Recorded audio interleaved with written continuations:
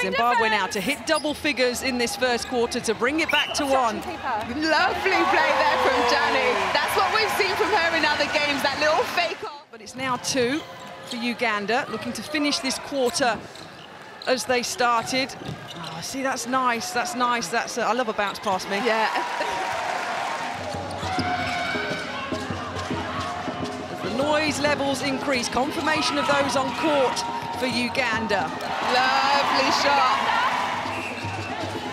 Over the loud noise here in the arena.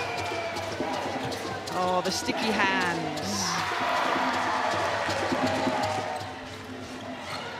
They really need to come together right now. The Ugandan side. Oh, popped in by the goal shooter. They've got plenty of time here. Lovely play from Oyela. Just patient. It'll be the first Netball World Cup finish and statistic for Zimbabwe here on their debut. Uganda will not want to finish 8th like they did 4 years ago. They'd like to take that 7th position and nudge themselves up just a little bit. She's going to take it on.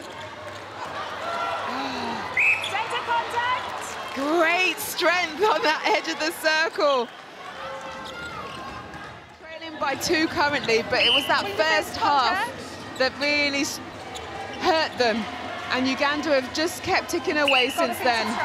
And hence they've got this lead.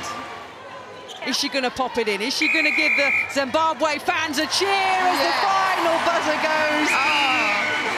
Africa represented, but it's Uganda that take the 7th position with a 58-47 win over Zimbabwe.